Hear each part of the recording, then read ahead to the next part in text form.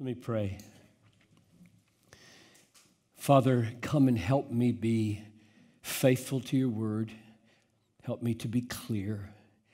Grant us communion of understanding and heart. Teach us from your word about the nature of preaching, I pray, and how glorious the calling is. In Jesus' name, amen. So our focus is on preaching, and specifically preaching understood as expository exultation. So that's what I call preaching. And so my point for these next 45 minutes or so is to just explain what I mean by that phrase, expository exultation. And we were talking in the car on the way down that there's a translation problem with the word exultation, because in English it's a problem.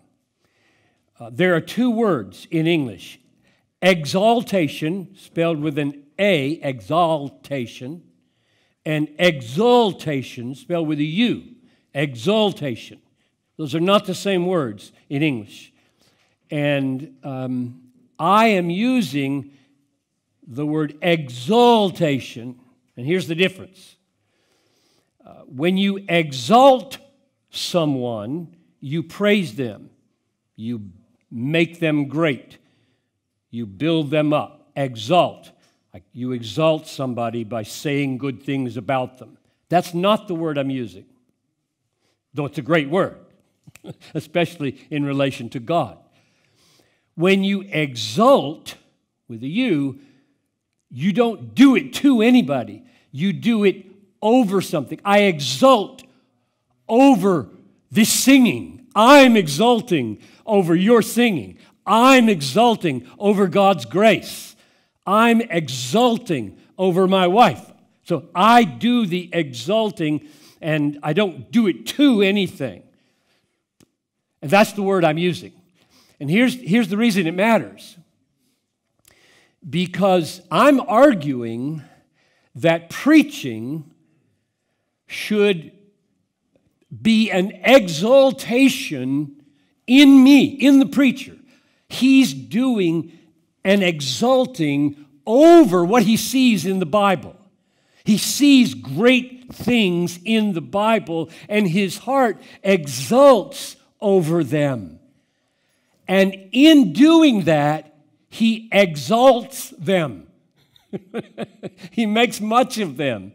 So my Christian hedonism that I preached on the past few days, that God is most glorified in you when you are most satisfied in him, is built right into this definition of preaching.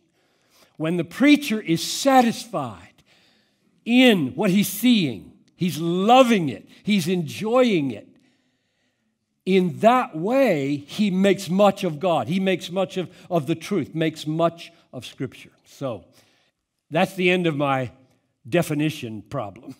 So let's see if we can just get into it. What do I mean by expository? That one's pretty plain, I think.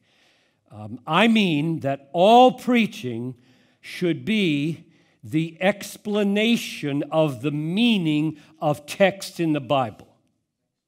The explanation of passages of Scripture. And by that I mean, what did the biblical authors originally intend to communicate? What did they intend to communicate? And since I believe they were inspired by God, that's the same as saying, what did God intend to communicate? Which means a preacher is not preaching his own ideas. He's trying to shape his ideas by what is intended by these original words. That's exposition. We are explaining what is in the Bible. And I would add this. Good preaching shows the people how he got the meaning from the text. Like you might close your Bible and say, the Bible says, like Billy Graham, the Bible says, and then state your doctrine. Well, how do they know? How do they know whether the Bible says? You say the Bible says, how do they know if you don't show them? So I think good preaching takes people to the text and explains the text in such a way that the people can see the meaning in the text. Otherwise, you become the authority, not God. The authority is here, right? The authority is not here, not here.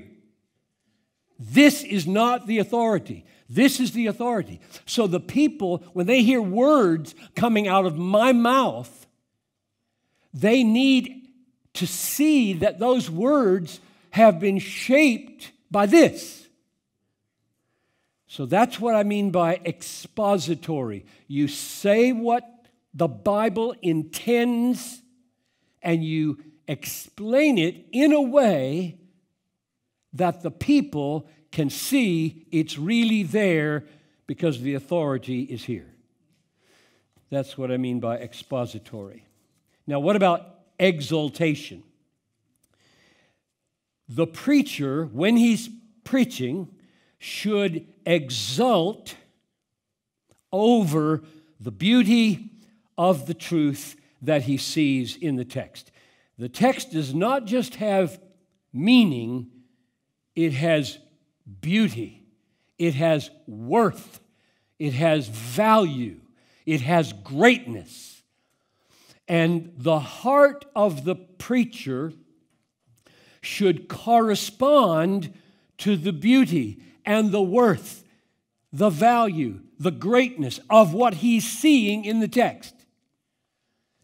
That's exultation. Now, I know that not all biblical truth is beautiful. Sin is not beautiful. Death is not beautiful. Hell is not beautiful. And they must be preached. So here's how I put those together. When a preacher preaches on sin, preaches on death, preaches on hell, he does so precisely in the service of the beauty of the gospel.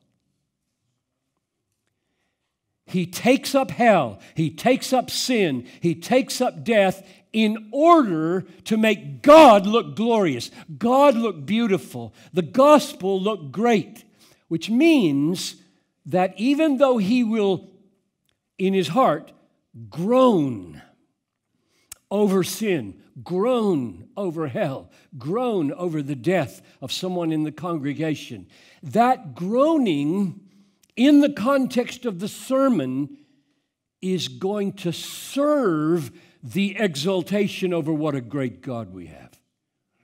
What a great gospel we have. I love to preach at funerals. I would rather preach at a funeral than a wedding any day. People are in need of help at a funeral. They want you to say something. Help me deal with this. At a wedding, they just want you to be finished. Like, get out of the way.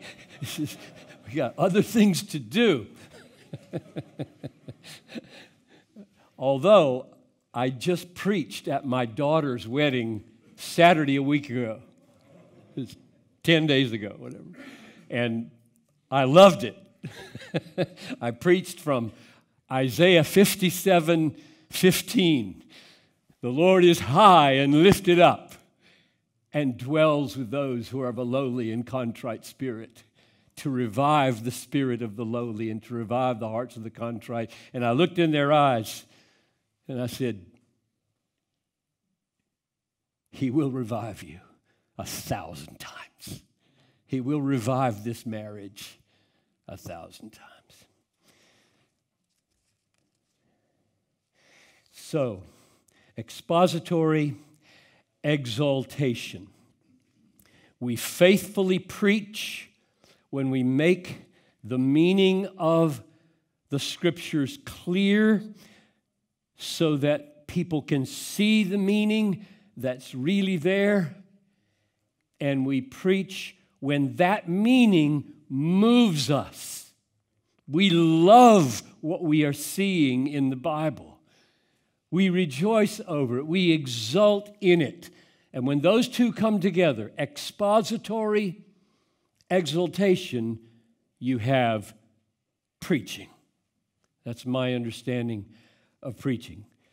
So, if biblical truth is clear from our mouths, but the preciousness and the sweetness of the truth is not clear from our hearts, we're not preaching. We're lying. We're lying about the truth. Like if we explain something perfectly, the meaning is crystal clear, and our whole demeanor, our whole countenance and voice and heart communicates, that's of no significance to me. That has no value for me. We're lying. We're not telling the truth about the beauty and the truth and the value. Preaching cannot just be accurate interpretation. It's not preaching, it's lying, because the truth is so valuable. Or, to turn it around, if our excitement abounds, our hearts are full, and the truth is not in our mouth, we're preaching some other God, a misinterpretation of the Bible, we're not preaching, we're performing. Just lots of energy, lots of waving your arms around, and no truth coming out of the mouth. That's not preaching. So you can make a mistake over here with emotionalism, and you can make a mistake over here with intellectualism, get your meaning precisely right, and have no feelings, just blank, dull, dead, nothing. That's not preaching. That's lying. Or you can be all excited, and you're not saying anything worth hearing. You're not telling the truth. You're not taking people deep into the riches. That's not preaching. That's just performing. So I'm pretty picky about what I think preaching is. Now here's my question. That's my definition, my effort to explain what it is. Why does expository exultation exist? Or to put it another way, why did God plan that expository exultation should be an essential part of Christian worship? Why?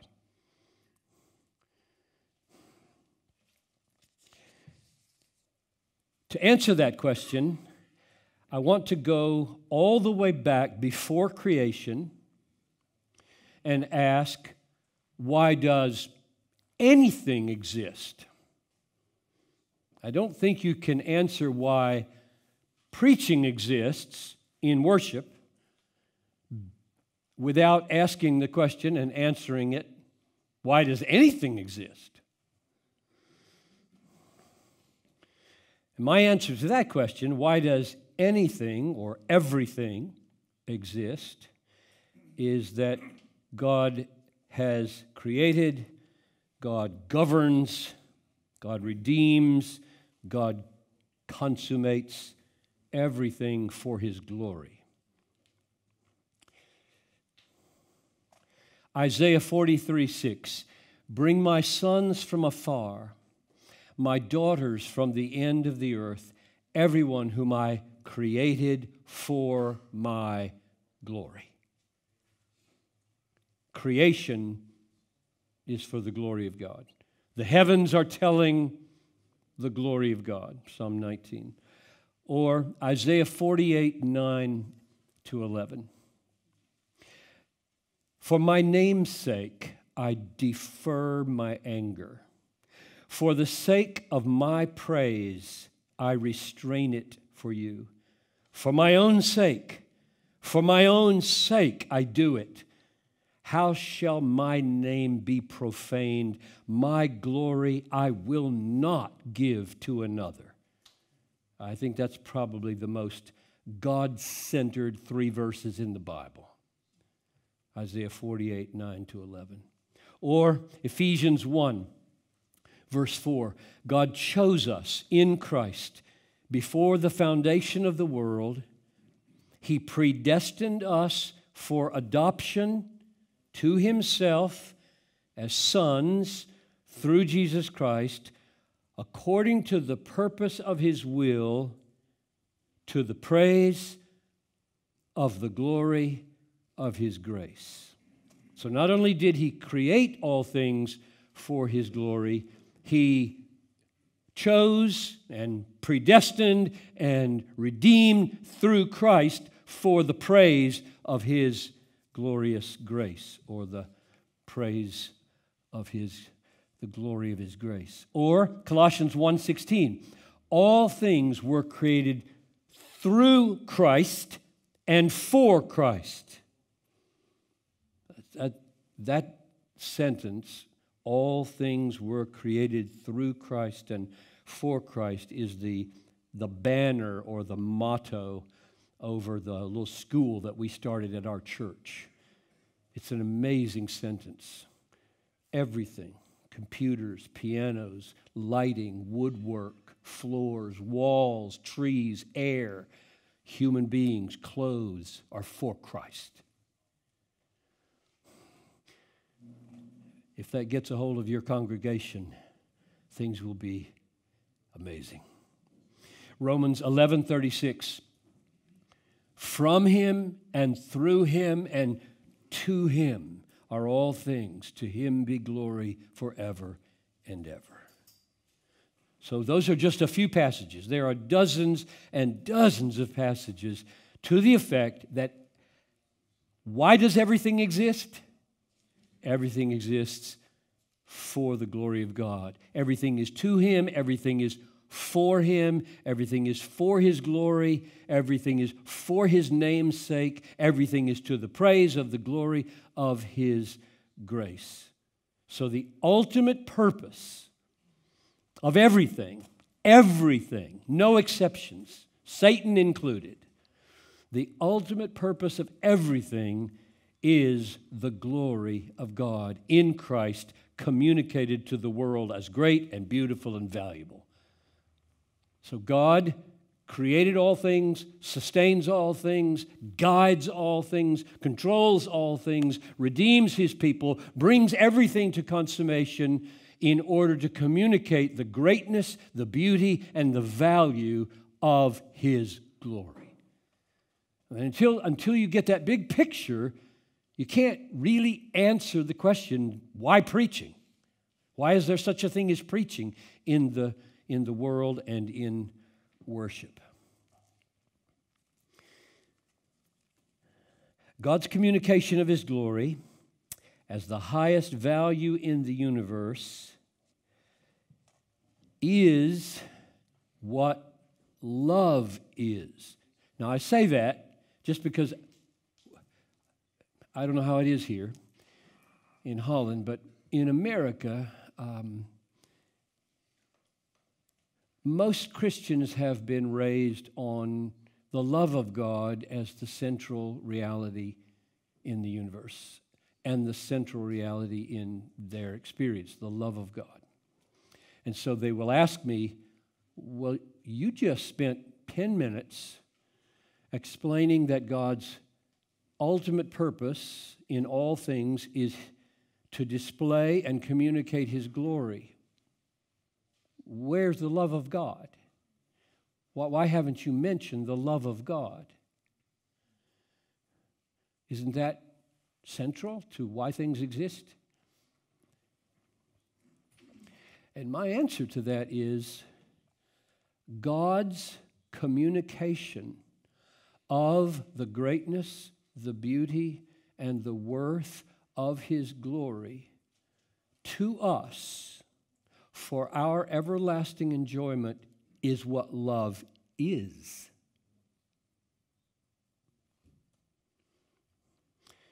And that's shocking to a lot of people because they don't think of love as primarily God giving God to us for our enjoyment of God. They think of love as God helping us do what we want to do. I want to get married. If you help me get married, I feel loved. I want to get a job. If you help me get a job, I feel loved. I want to get well from this sickness. If you make me well, I will feel loved. And all that's true. It's true. It's just not the main thing. The main way God loves people is by giving Himself through Jesus Christ to people so that people can enjoy what satisfies, namely God. Health doesn't satisfy. Marriage doesn't satisfy. Jobs don't satisfy. God satisfies. If God doesn't give me God, He doesn't love me.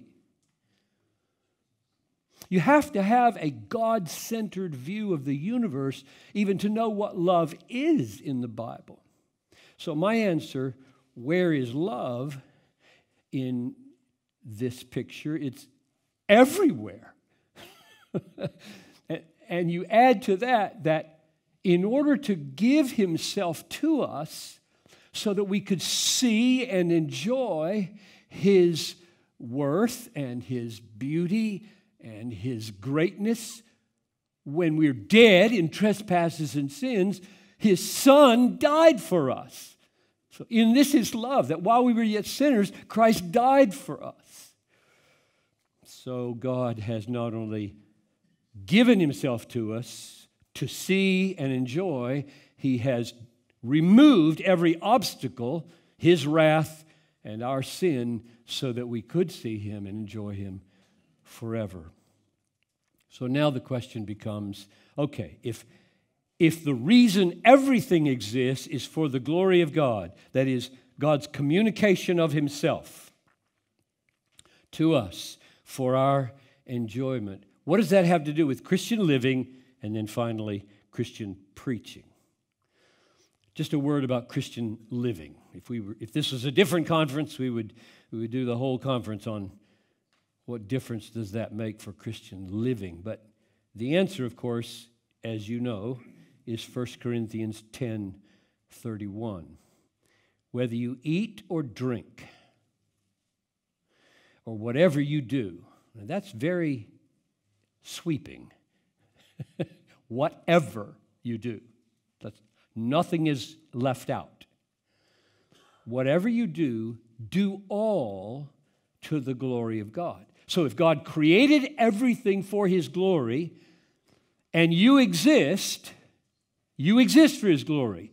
And if you think or feel or act, you should think for His glory, feel for His glory, act for His glory. That is, think and feel and act in such a way as to make Him look more valuable than anything. Did you get that? We should think and feel and act in such a way that God appears to be more valuable than anything. That's what glorify means. Make God look more valuable than anything. So very practically, for everybody in your church and you, it means eat. Eat in order to show that God is more valuable than food. Drink to show that God is more valuable than drink. Earn your money and spend your money in such a way that shows God is more valuable than money. Treat sex, deal with sex in your own life and in the world. Treat sex in a way that shows God is more valuable than sex. Wear clothing Dress. Teach the men and the women in your church to wear clothes that show that God is more valuable than clothes. That's what it means to do everything for the glory of God, which requires a good deal of thinking. A good deal of thinking. Is the way I'm dressing drawing attention to the supreme value of God in my life? Is the way I'm eating drawing attention to the fact that God is supremely valuable in my life? Or am I giving the impression that I'm in bondage to this food? It's really practical that God made the universe for His glory. It's very practical. So that's enough on that. That's a whole conference. Do that another time. Come back to Holland for another conference. Let's finish up on preaching. Why preaching? In view of the fact that God does everything for His glory, why is there expository exultation? So I'm clearly arguing that preaching is expository exultation, and that belongs in your stated weekly worship services. Preaching as expository exultation belongs in those services because it is absolutely unique and peculiar in the way it brings glory to God. God is glorified in the preacher. God is glorified in the people. Now, to explain this further, let's open our Bibles to 2 Timothy chapter 3, verse 16 to chapter 4, verse 4. I'm going to read 2 Timothy 3:16, chapter 3, verse 16, and then we'll read down to chapter 4, verse 4. And you should pretend that the chapter division does not exist, because it didn't originally. And chapter divisions trip us up very often by making us think Paul took a vacation between chapter 3 and 4, and he didn't even take a breath, in fact. 2 Timothy 3:16. All Scripture is breathed out, inspired, breathed out by God, and profitable for teaching, for reproof, for correction, and for training in righteousness, that the man of God may be complete, equipped for every good work. I charge you so don't even pause. I charge you in the presence of God and of Christ Jesus, who is to judge the living and the dead, and by His appearing in His kingdom, preach the word. And I'm going to argue the word that I was just talking about. Don't make up some new word. I'm just talking about the God-breathed word. That's why the chapter division is a problem. For the time is coming when people will not endure sound teaching. Interesting. So preach the word, because the time is coming when people won't endure sound teaching. So we got to wrestle with how teaching and preaching relate to each other. But having itching ears, they will accumulate for themselves teachers to suit their own passions, and will turn away from listening to the truth and wander off into myths. So I have 4 observations from this text to bring us to a conclusion. And you can ask questions later about this. I hope you do. Observation number 1, the setting of preaching. So in verse 2, preach the word, preach the word. The setting of preaching in this text is not the market square where evangelism happens. It is right to preach in public to unbelievers. That's good, that's right, happens all through Acts, right? That's not what this text is talking about. And the reason we know that is because in verse 3, the argument for why he gives to Timothy why he should preach the word is because professing Christians are going to be turning away from the word. right? The time is coming when, you see this in verse 3, the time is coming when people will not endure sound teaching. So who's that talking about? That's not talking about unbelievers passing you on the street. That's talking about a gathered group of believers who over time drift away, fall away. They reject sound teaching. So this is a setting in which Paul is saying, preach the word among Christians. When you gather, let there be preaching. Now, in every generation, I haven't lived in Holland. I don't know how it is here. I'll just tell you my experience and then what I see in history as well. In every, I've been more or less a public minister about 50 years or so. And in every generation, I would say every 30 years or so, there's a new wave of opposition to preaching. New kinds of opposition. Like, we don't need that anymore. We don't need preaching anymore. That's old. That one-way communication from one male human being, especially a white male human being, to another group of people who just sit there, that's just so out of date. And so let's replace it with dialogue and conversation and discussion and drama and dance and movie clips and so on. That's just so predictable, so predictable. And it'll happen. If it isn't happening now, it'll happen in 10 years, and you'll have to be ready for it. So for 2,000 years, I think, especially since the Reformation recovered the gospel power of preaching, there have been obstacles and objections to it. But my argument is, and we'll try to see it in the rest of these 3 points that I'm going to make, my argument is there is something God ordained and God designed about expository exultation over this inspired word that cannot be replaced by anything. Now, don't make a mistake. I think preaching is only one place in the church where Bible-saturated ministry happens.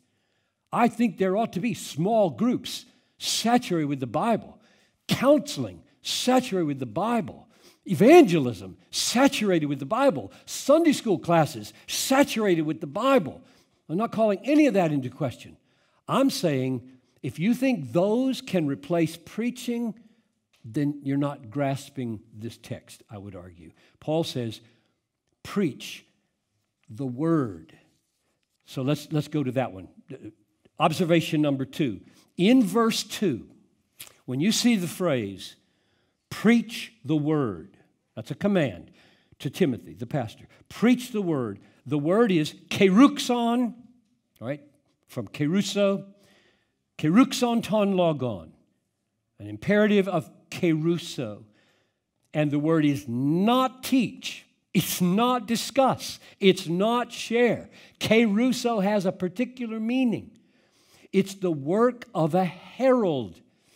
That word, you know that word in English? Herald, a town crier. Hear ye, hear ye, hear ye. The king has a message. He opens his scroll like this. You know, this is before internet, before television, before radio. You got to have a way of communication from the king in Rome to all over. How do you do it? You send town criers. They're called heralds. They're called kerux. They're called people who do this preaching. The king has a message. All the rebels who will lay down their arms and accept the terms of the treaty will be forgiven by the king. That's preaching. Keruxon ton logon. You're announcing, you're declaring the news from an authority, from the king.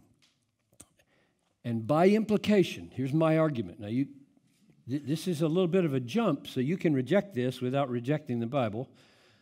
I hope you don't reject it. I'm arguing that a faithful herald, a faithful town crier, a faithful preacher cannot be indifferent to the worth of his message. if he's indifferent, if he communicates that the worth of the message is small, this is not very important, folks, but it's my job. I'm supposed to do this, you know. The king paid me to travel and read this to you. If that's what the people are seeing, you're not a faithful town crier because you're dishonoring the king. You're not honoring the king if you say, well, my job is to tell you what he says, but I think, frankly, the message is boring. And there are a lot of preachers who preach that way. It's sad. Some of them are broken men. They're just emotionally broken. They didn't grow up in homes where there was any exultation. Their fathers never said anything positive about them. They're just discouraged people making a living trying to tell you what's in the Bible. That's just sad. That's sad. And if you know preachers like that, or you are one, get some men around you and ask for help. You need help. We're all broken, okay? We're all broken people emotionally. There are no perfectly whole people. And cultures are different. Good grief. I'm watching this Dutch culture and thinking, that's different. That's a different way to do Sunday morning than we do it, for sure. So I want to take that into account. You got cultural issues, you got family issues, you got personality issues, all kinds of issues, mental health issues that govern how you come across as a pastor. And I'm pleading with you, if you are communicating that what you are explaining is not very precious, not very beautiful, not very valuable, you need to take a break. I took an 8-month break. I asked my church for an 8-month leave in 2010. I said, I just need to do a soul check. S-O-U-L, soul check. I want to check my motives. I want to check my marriage. I want to check my parenting. I want to check my whole life, and I need to step back to make sure I'm not being driven by the world, by books, by notoriety. And so it's okay. It's okay. I mean, I hope you have elders and a church that would give you a break and let you search your soul. Because if the soul isn't right with God, it's going to be very hard to be a faithful town crier, a faithful herald of the Word of God. Paul said in Ephesians 3:8, to me this grace was given, and I think all you pastors should be able to say this with Paul. To me this grace was given to preach to the Gentiles, the nations, all the people, to preach them the unsearchable riches of Christ. What a summary of his job. My job is to unroll the scroll of the King's book and make these people see the unsearchable riches. Which means if you don't have capacities to feel them, you got a problem. Because how are your people going to know there are riches here? It's better than money. It's better than sex. It's better than fame. How are they going to know that? How are they going to feel that if their preacher doesn't look like that's true? I visit churches when we're on vacation, and Noelle and I go to churches, and we walk out, and I just think, why would anybody go back? He just beat them up. He gave them some moralistic advice. There's nothing glorious, nothing beautiful, nothing big, nothing enriching, nothing ennobling, nothing powerful, nothing. It was just you might as well go to a secular how-to person, and that's really sad. So, unsearchable riches is what we handle. And we are responsible to preach it. Keruxon ton logon. Third observation. Right there in verse 2, it says, preach the word. The word. Ton logon.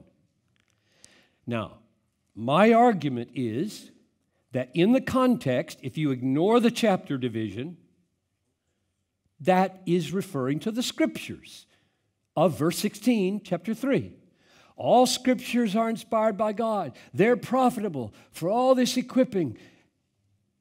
Because he said, preach the word. And he said, preach the word, that word. So that's my argument. Which means, now Paul's referring to the Old Testament, right? New Testament hadn't been written yet. He's writing it. So when he says preach the word, he means the first 2/3 of your Bible. Now you guys are good at singing that. I get you sing psalms on Sunday. That's good. We can talk in the Q&A whether you should only sing psalms on Sunday. I have my opinion. But wouldn't you all, what we can agree on is that when he says the scriptures are inspired, he means the whole book. Because by implication, Jesus was making provision for his apostles to preserve the whole counsel of God. So we've got a book. And when he says, preach the word in the context of the inspiration of the scriptures, he means preach the whole word. So there's a whole counsel of God here. Now, I know the book is too big. It's really too big to preach carefully on every phrase in the Bible in a 50-year ministry. You can't do it. It won't happen. So you have to be selective and do overviews for some places and dig down deep into other places. But the whole book is important. The whole book equips. I try to read through the whole Bible every year. Have done that for 30 years at least. Whole Bible every year. I'm on pace as of yesterday. I've got an app on my Bible, Logos Bible Software. It's a discipleship journal. It tells me exactly how much I need to read every day. And so I read it on my iPad, and I love it. I love it. And I cannot overemphasize the effect it has. Whether you understand all the particularities of Leviticus or all the particularities of Obadiah, the effect that the whole Bible has on your mind and heart to make you a faithful interpreter of its parts is simply enormous. It's huge. So I would encourage so much reading through and immersing yourself in the whole Bible. But this third point is simply that the focus of your preaching is the Word. And let me say one more thing before we look at our last point. When I say the Word, I mean to draw attention to the fact that it is a remarkable thing, an amazing thing, that God has chosen to communicate the riches of His glory through words. Dutch words, English words, Greek words, Hebrew words, which means that we have to take those words really seriously and be good students. How do these words become phrases? How do the phrases become clauses? How do the clauses fit together logically to make a paragraph that has an argument? How do the paragraphs fit together to make a flow of argument so that I can show the people how it makes sense? That's amazing that God, it's like the incarnation, isn't it? That God would become a human being and that God's word would become prepositional phrases, verbs, nouns. It's amazing. Which means it may feel when you're studying Greek or just doing a very serious Bible study in Dutch, it may feel, oh, this is so ordinary and nitty-gritty, and it's like going to school again, and you're handling infinitely valuable things. And so I think of words as windows. When they are rightly understood, words are windows through which we see unsearchable riches. And that's what your people have to experience. That's why I think a lot about expository exultation. They have to see the words with you. With your help, they have to see how those words are communicating a glorious, life-changing truth. And then they have to see that pastor really believes this. He really feels the value of this. I'm going to come back just to watch him next time. I'm going to watch him enjoy this. Remember, you don't know this story probably, but Benjamin Franklin, who wrote our Declaration of Independence from England, 250 years ago, Benjamin Franklin was a good friend of George Whitefield. Franklin was a deist. He didn't believe anything about the Bible, except that it wasn't true. Whitefield was a glorious gospel minister who preached the gospel, and they were friends. And somebody asked Franklin, "Why do you go hear him? You don't believe anything he says." He said, "But he does." That's really significant, man. People will come back who don't believe what you say because they've never seen anybody that really is serious, humble, serious, and passionate about something. And they start to feel like, yikes, this may be true. Okay, one more observation. I said we needed to talk about the relationship between teaching and preaching. So here we are now in chapter 4, and I'm going to argue now that preaching, as I've tried to describe it, includes teaching. It's more than teaching, but not less than teaching. And the reason I say that is just because of the way Paul argues here. Look, isn't it strange? He says in verse 2, preach, that's keruso, preach the word. And the reason he says we must faithfully preach the word is the time is coming when people will not endure sound teaching. Well, that doesn't even make sense unless teaching is in preaching.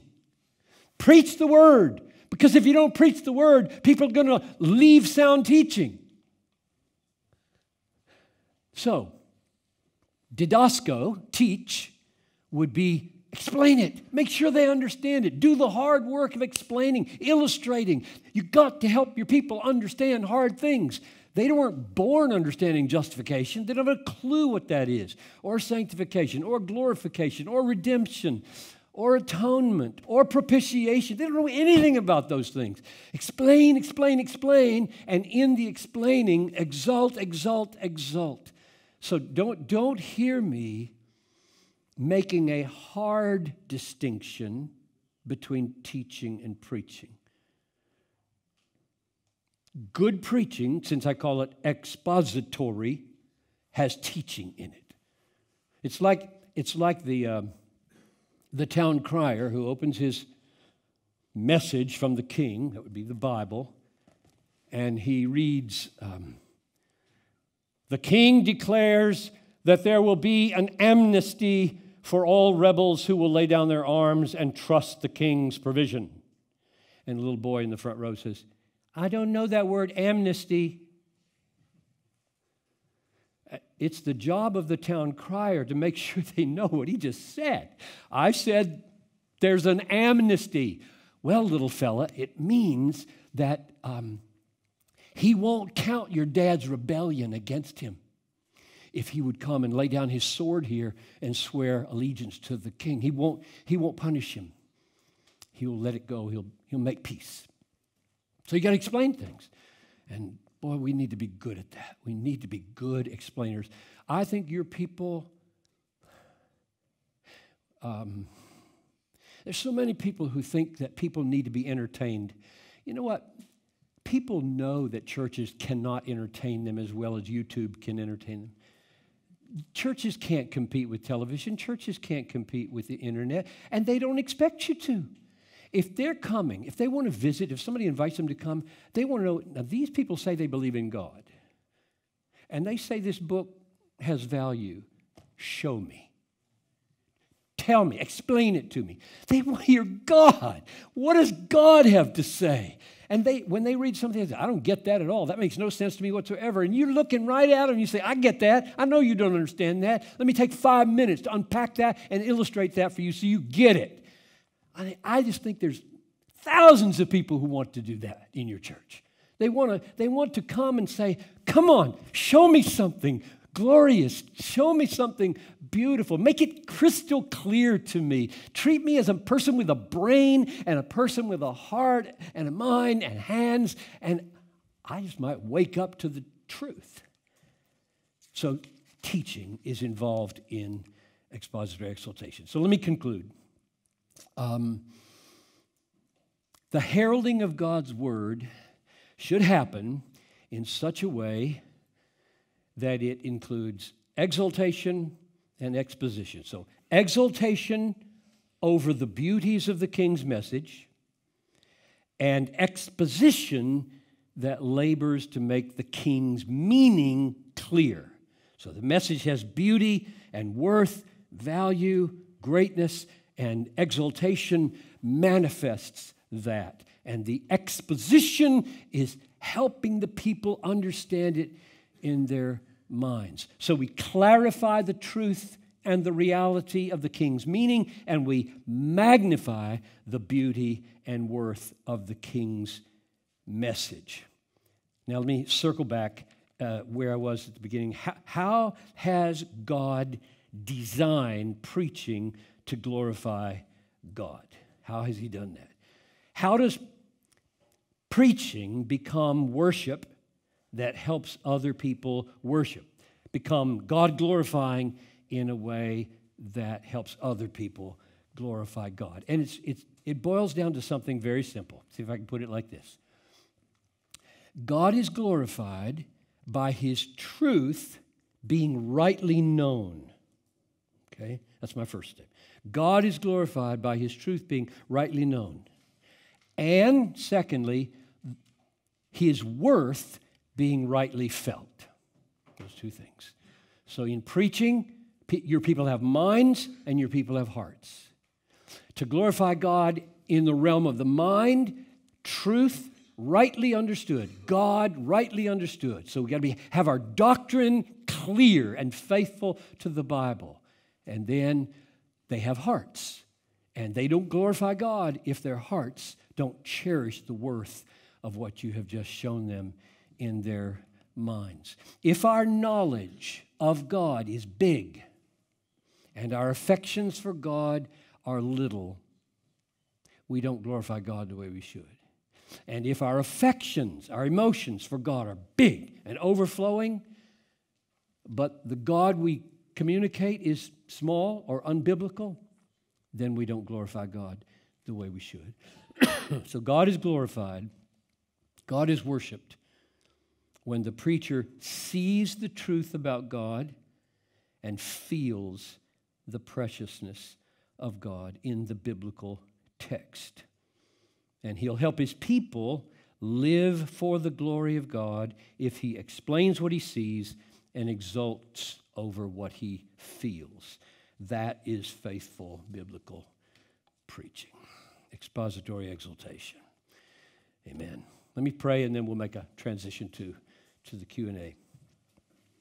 Father, if I've said anything that is wrong or unbiblical or out of proportion, I pray that you'd protect these brothers from it.